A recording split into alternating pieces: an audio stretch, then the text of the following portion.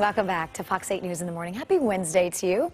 So summer, well, kind of winding down, I guess, right? It's come to an end. That means it is time to put your garden to bed. Ken Zawicki is with Petitti Garden Centers. He is joining us live right now in our garden here at Fox 8. Ken, good morning. It's good to see you. Good morning. It's good to see you. So it seems it's hard like to believe how fast summer went. Yes, it seems like it was a minute ago that we were getting that garden up and running. But what are some things that we should be doing right now?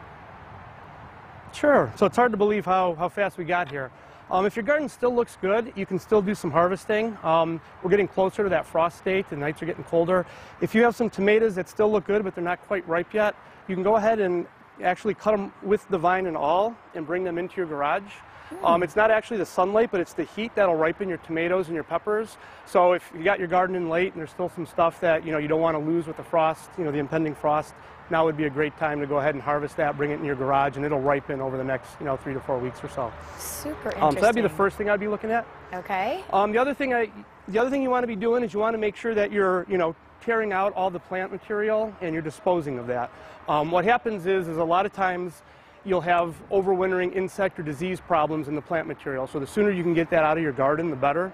All that stuff should be kind of taken out and thrown away, discarded, or burned. If you leave it in your garden, you run the risk of carrying over insects and disease, for the next year. Once you've gotten rid of all that plant material and you've harvested what you can, the next thing would be just kind of turning over your garden, taking your shovel or your spade and just kind of doing a light turnover with it to kind of help aerate it and break up some of the roots of the plants that were there this previous year. After that, there's a lot of soil amendments you could add now. Fall is actually a better time than spring to add the soil amendments because you have all winter for the amendments to break down. Adding things like lime, it gives it 6 to 8 months to kind of start working before you're planting, and that'll get you right in time for next spring. There's composted manure, there's Sweet Peet, that can all be added to the soil as well, just to kind of give it some energy. The vegetables really strip out a lot of nutrients out of the soil over the growing season. So by adding this back into the garden in the fall, it really does a good job to kind of get you started for the spring. If you have weed problems, burnout is a great organic weed killer. You can go ahead and spray this, and this will kind of take care of the weeds this fall, so you don't have to fight with them come springtime. And one thing we always recommend is a product called winter wheat. This is a great cover crop. It's a seed. It's a grain, if you will. You broadcast this over the garden, and it comes up just like a grass.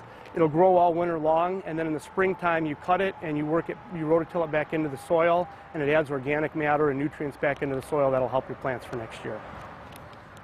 One last thing, it's never too early to start planting for next year.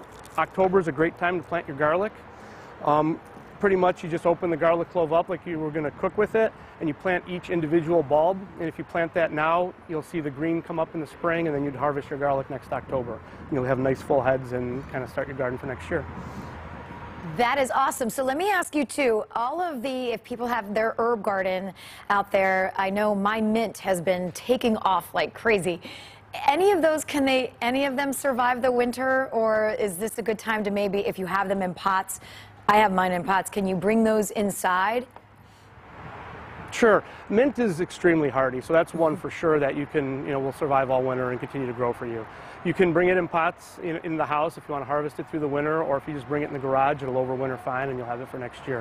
There's a lot of different herbs that are perennial and will come back every year. A lot of times oregano, lavender, those will come back year after year for you. Fantastic. Thank you so much, Ken. Go ahead. Go ahead. Another thing too is, if you have a lot of leaves in your yard or grass clippings, you can add them to the top of your garden. You can add those grass clippings and the leaves to the top of your garden as well to put organics back into the garden, and then just kind of rototill them up, come springtime. Whatever you can do to get that soil alive so that, you have a successful year next year. Sounds great. All wonderful news. Ken, thank you so much. We really appreciate it. Great advice. Thank you. All righty. Have a great week. Well, Ken Zawicki in our Fox 8 garden this morning.